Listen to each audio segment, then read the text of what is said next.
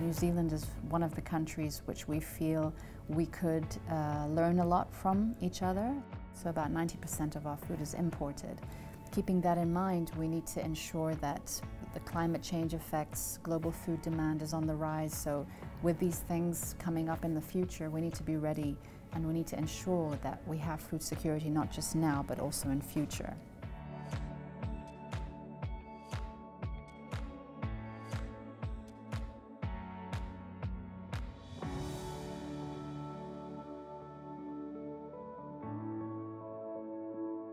The UAE is a great trading partner with New Zealand. We produce great food, we produce the technology around great food, and we can help them produce great foods. The crop calculator work that we're doing with Plant and Food Research with the Environment Agency Abu Dhabi, that technology is a decision support tool which enables growers to know how much water their crops actually need.